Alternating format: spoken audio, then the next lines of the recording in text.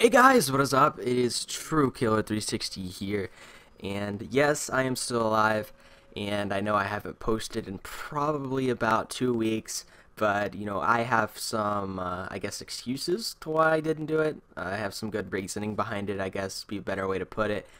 And a lot has been happening, at least for me, the past 2 weeks. So it's been pretty difficult for me to post any kind of video at all. And yeah, basically, I'm just going to talk about all of that this video and basically apologize for not posting for like 2 weeks. And it really sucks. It bugs the crap out of me. I hate not putting videos out for you guys, and to go almost 2 weeks without putting a video out it drove me crazy. And right now I'm using the Share Factory, I guess, application on the PS4. So if it sounds kind of weird or anything, that may be what it is.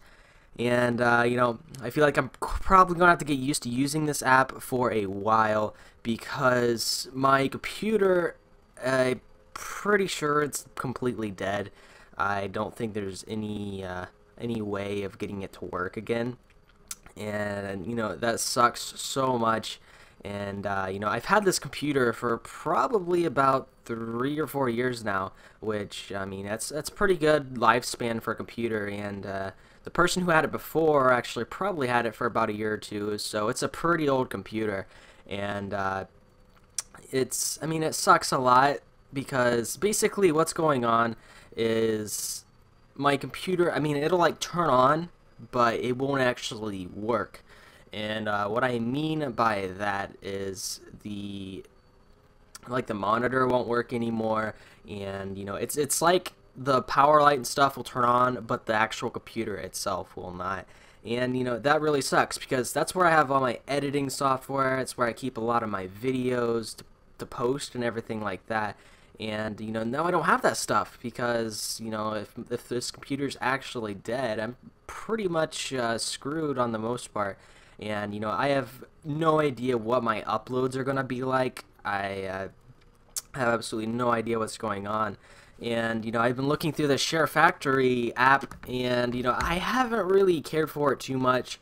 I mean, I'm happy that they put this in the game. I'm glad they're allowing people to kind of do YouTube and stuff like myself and other people, and for pretty much free. I mean, as long as you have a PS4, you can do this. But yeah, I mean, it really sucks because it bugs the crap out of me because I really like posting videos. I just absolutely love editing and love watching like the final video being made and getting feedback on it and stuff like that. Basically not being able to do that now, it sucks a lot, to say the least. And hopefully the Share Factory will turn out to be better than I think it is. But the problem that I'm actually running into is I believe the Share Factory only allows certain games to be I don't know, edited. Like, for instance, I wanted to post some Far Cry gameplay with maybe like a commentary or something, but Share Factory would not allow me to put in Far Cry video like in the application. And I looked around and looked around, and I don't think it's possible. And that's pretty annoying. That sucks a lot because I don't want to be stuck to just these few games. Because I mean, the games that you can that I saw you can edit are like Garden Warfare, Plants vs Zombies, Advanced Warfare, Battlefield Hardline, Beta. And it sucks a lot because there's so many more games out there, and if they cut it to just that, that I really don't like that.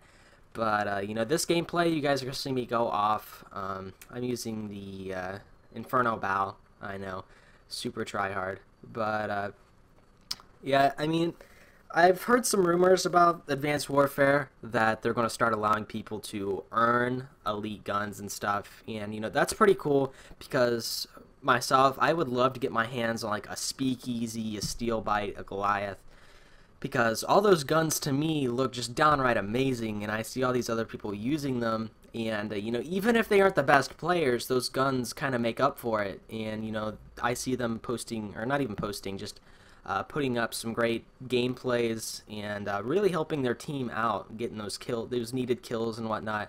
And I know the Inferno is a pretty good weapon, but I really just don't care for the Bow.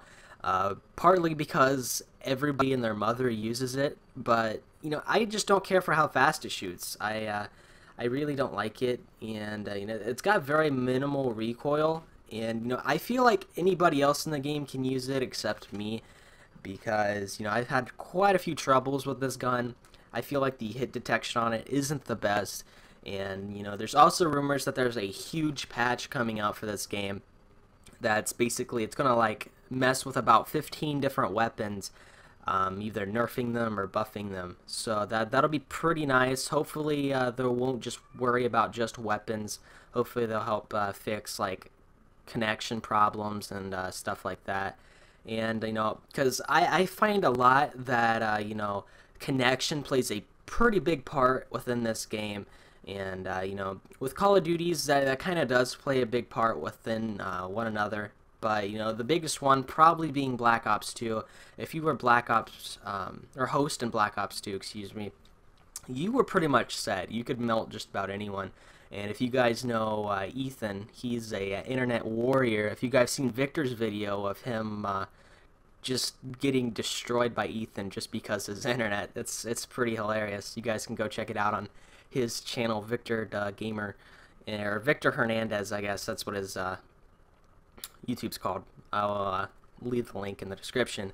But yeah, I mean, it sucks a lot that my computer and stuff stopped working because I have this awesome editing software. It's Coral Studio Video Pro, some other X6, a whole bunch of letters, numbers, and stuff. But it works great. It's a bit older software because they're up to like X8, X9, and I still really enjoy it. I think it's a nice, clean software, and it's pretty nice because it's very easy and simple to use.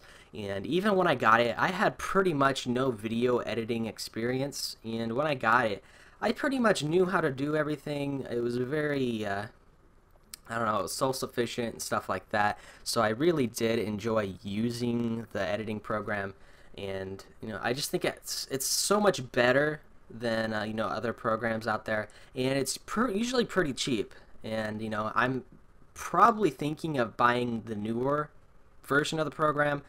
I know a lot of people give the program crap, but it's actually a pretty good program. I do give them credit. And the new ones are probably about $100, but if you give it time, like during the holiday season and stuff, they have insane like markdowns. Like I got mine for probably about 75% off, so it was pretty cheap for a great program at the time. And it's still a great program, and I can even do like 4K videos and stuff like that.